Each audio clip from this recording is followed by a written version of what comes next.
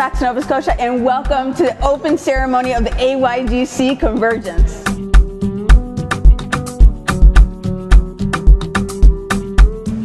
Let me take this opportunity to welcome you all to the city of Manchester.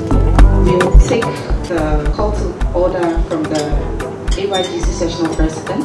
African Youth Governance and Convergence AYGC a été un solide programme de leadership préparant et comblant les barrières existentielles entre les jeunes et les différents gouvernements du continent. I want you to see that you are representative of a community. I want you to see that you represent a constituency. That constituency is the youth that you belong to.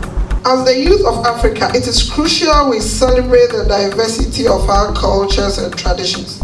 We must aspire to celebrate our shared values and our common aspiration for a united Africa. One way to advance youth-inclusive governance, peace and security in Africa is through digital innovation. We must therefore see the much-touted youth badge as a promising nest of great potentials and highly intelligent individuals who can make a considerable impact on peace and national development. I would like to throw a challenge to all young people gathered here to be bold and challenge status quo and conventions.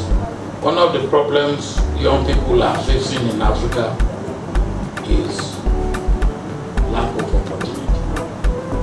But opportunities are there. Look for them, grab them, and go with them. It is on this premise that we, as ECOSOC, decided to partner with Youth Bridge Foundation and commit to the annual convergence of the AYGC, a convening that continues to deliver in bringing together Africans and the diaspora to actively engage and work on activities that shape Africa's future through young people.